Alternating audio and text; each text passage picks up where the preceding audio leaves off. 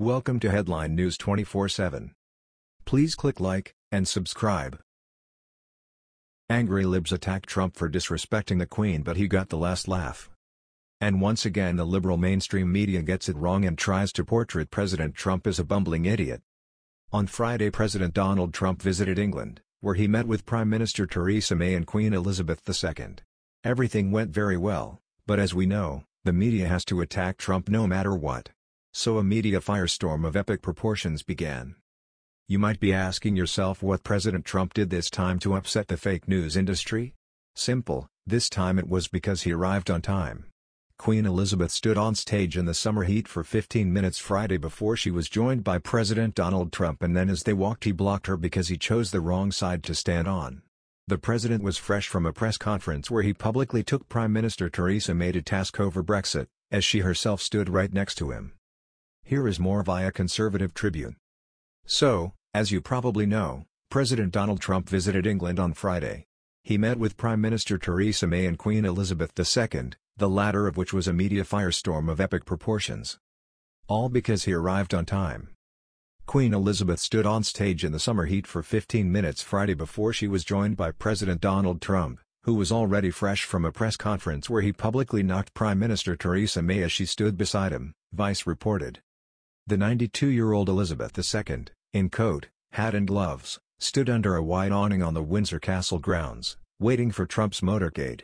He and First Lady Melania Trump eventually stood beside the Queen as some uniformed Brits played the Star-Spangled Banner before joining her inside for tea.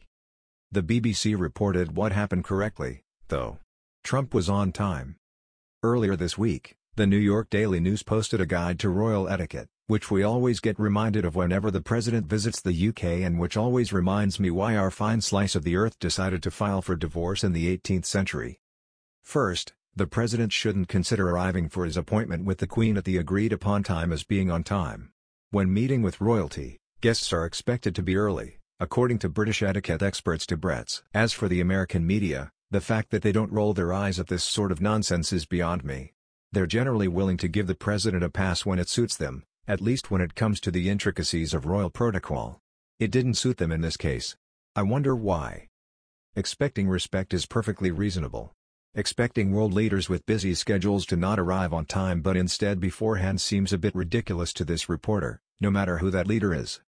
Breaches of etiquette are hardly germane to this president, either. Barack Obama and George W. Bush made gaffes that the British press also devoted reams of paper to as well, proof that this isn't just something unique to Trump. Now, expecting respect from our president towards the outdated perfectly reasonable. Expecting world leaders with busy schedules to not arrive on time but instead beforehand seems a bit ridiculous to this reporter, no matter who that leader is. Breaches of etiquette aren't only limited to this president neither. Barack Obama and George W. Bush made gaffes that the British press also devoted reams of paper to as well, proof that this isn't just something unique to Trump. UK Express reported. The Queen shook hands with the US President as she met him at Windsor Castle before greeted First Lady Melania. Donald Trump was being led by the Queen in front of troops, just after their first meeting. President Trump and the First Lady Melania did not bow or curtsy upon first greeting the Queen, instead opting for a handshake. The US President appeared to walk ahead, leaving the Queen to step behind Mr. Trump. After being blocked out behind the US President, the Queen then went back to the right-hand side of the US President. Before the Queen caught up with him, Donald Trump looked side to see where she was. The US President then waited for the Queen before the pair continued on their journey. It is considered rude to turn your back on Her Majesty when meeting the Queen.